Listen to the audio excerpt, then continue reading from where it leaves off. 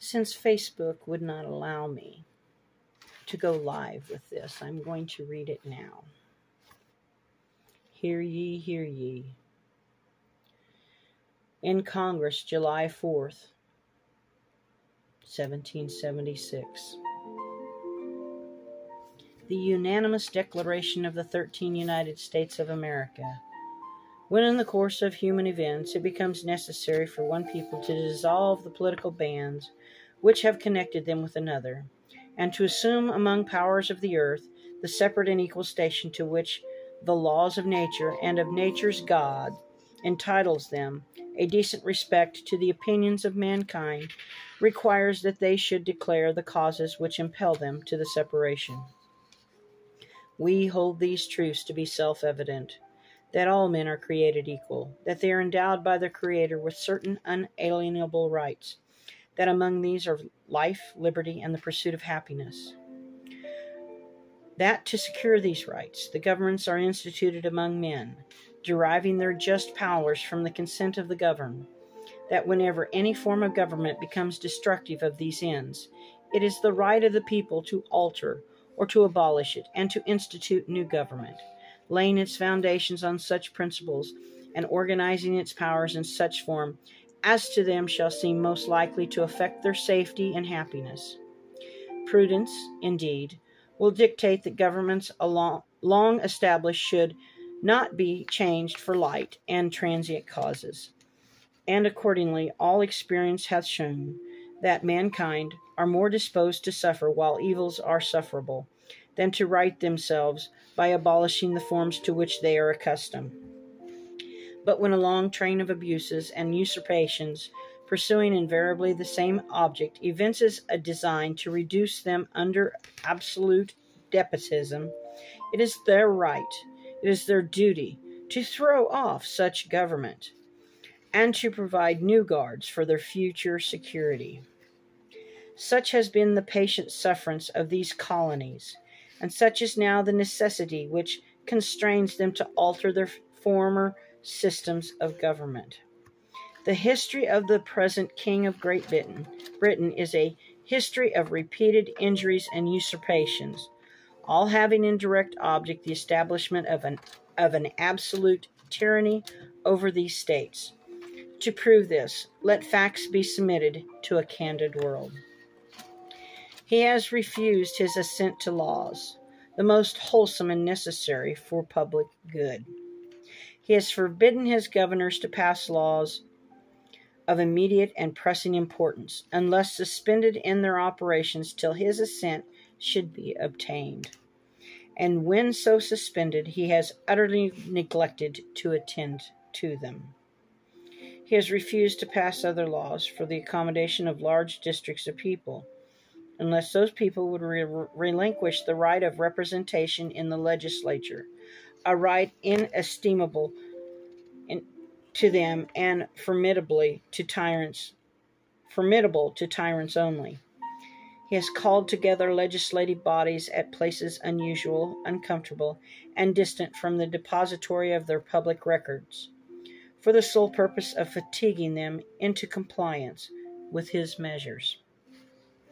He has dissolved representative houses repeatedly for opposing with manly firmness his invasions on the rights of the people.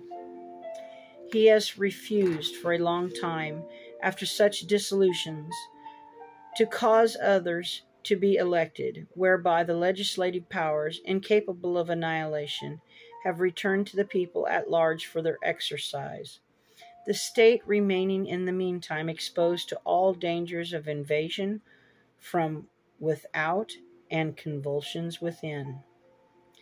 He has endeavored to prevent the population of these states, for that purpose obstructing the laws for naturalization of foreigners, refusing to pass others to encourage their migrations hither, and raising the conditions of new appropriations of land. He has obstructed the administration of justice by refusing his assent to laws for establishing judiciary powers.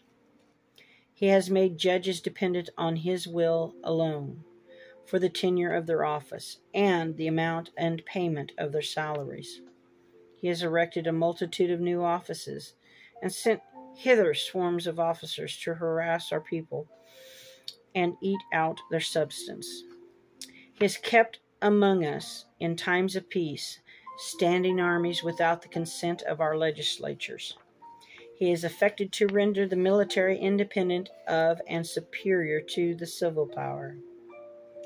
He has combined with others to subject us to a jurisdiction foreign to our Constitution and unacknowledged by our laws, giving his assent to their acts of pretended legislation, for quartering large bodies of armed troops among us, for protecting them by a mock trial from punishment for any murders which they should commit on the inhabitants of these states, for cutting off our trade with all parts of the world, for imposing taxes on us without our consent, for depriving us in many cases of the benefit of trial by jury, for transporting us beyond seas to be tried for pretended offenses, for abolishing the free system of English laws in a neighboring province, establishing therein an arbitrary government, and enlarging its boundaries so as to render it at once an example and fit instrument for introducing the same absolute rules into these colonies, for taking away our charters, abolishing our most valuable laws, and altering fundamentally the forms of our government, for suspending our own legislatures and declaring themselves invested with power to legislate for us in all cases whatsoever. He has abdicated government here by declaring us out of his protection and waging war against us. He has plundered our seas, ravaged our coasts, burnt our towns, and destroyed the lives of our people. He is at this time transporting large armies of foreign mercenaries to complete the work of death, desolation, and tyranny, already begun with circumstances of cruelty and perfidy scarcely paralleled in most barbarous ages, and totally unworthy the head of a civilized nation. He has constrained our fellow citizens, taken captive on high seas, to bear arms against their country, to become the executioners of their friends and brethren, or to fall themselves by their hands. He has excited domestic insurrections among us, and has endeavored to bring on the inhabitants of our frontiers the merciless Indian savages, whose known rule of warfare is an undistinguished destruction of all ages, sexes, and conditions. In every stage of these operations we have petitioned for redress in the most humble terms. Our repeated petitions have been answered only by repeated injury. A prince whose character is thus marked by every act which may define a tyrant is unfit to be the ruler of a free people. Nor have we been wanting in attentions to our British brethren. We have warned them from time to time of attempts by their legislature to extend an unwarrantable jurisdiction over us. We have reminded them of the circumstances of our emigration and settlement here. We have appealed to their native justice and magnanimity, and we have conjured them by the ties of our common kindred to disavow these usurpations, which would inevitably interrupt our connections and correspondence. They too have been deaf to the voice of justice and of consanguinity. We must, therefore, acquiesce in the necessity which denounces our separation, and hold them as we hold the rest of mankind, enemies in war, in peace friends.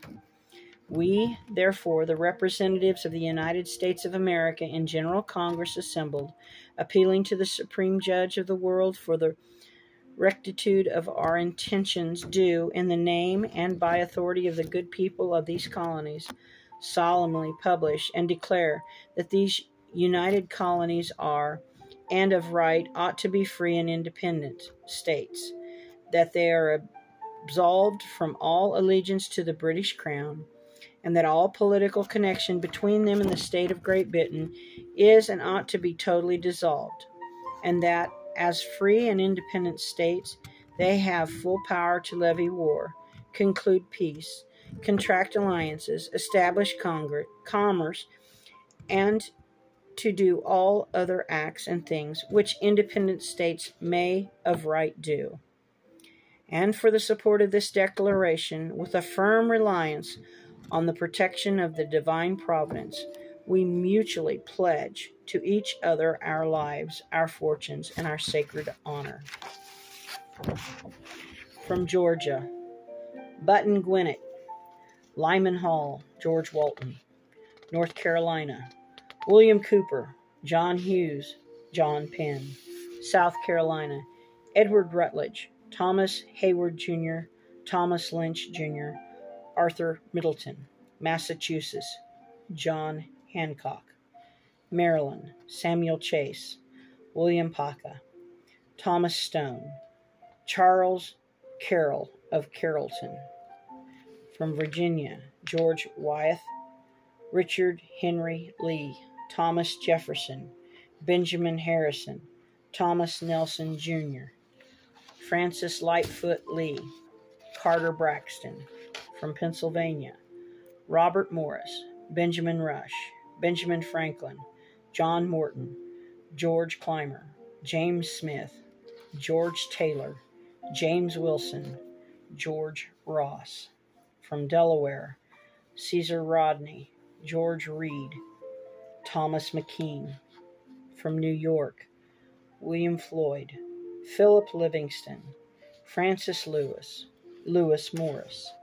From New Jersey, Richard Stockton, John Witherspoon, Francis Hopkinson, John Hart, Abraham Clark. From New Hampshire, Josiah Bartlett, William Whipple. Massachusetts, Samuel Adams, John Adams, Robert Treat Payne, Elbridge Gerry. Rhode Island, Stephen Hopkins, William Ellery.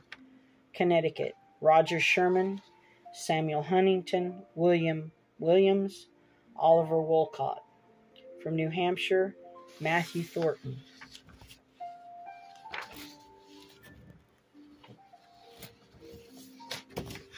The Declaration of Independence. Happy Independence Day, folks.